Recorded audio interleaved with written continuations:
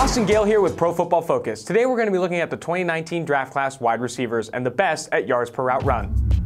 Oregon wide receiver Dillon Mitchell is still very raw coming out a year early to enter the draft, but his natural pass catching ability is something teams will want to build off of at the next level.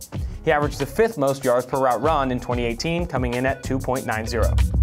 He's not the Ole Miss receiver everyone is fawning over, but A.J. Brown still deserves his fair share of praise. The primary slot receiver averaged 3.01 yards per route run with the Rebels a year ago, ranking 4th in the class.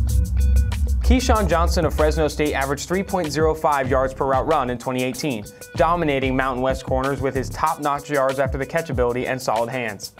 He's flying under the radar as one of the class's most efficient wide receivers with stellar production. Iowa State's Hakeem Butler is so much more than a big possession receiver. He was a man among boys after the catch and created separation with the best of them, all combining for the second highest yards per route run average in the country at 3.27.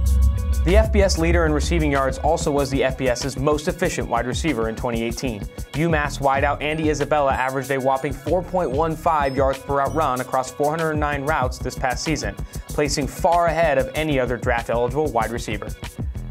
To check out more wide receivers in this draft class, subscribe to PFF Edge or PFF Elite and dive into our draft guide. This has been Austin Gayle with Pro Football Focus.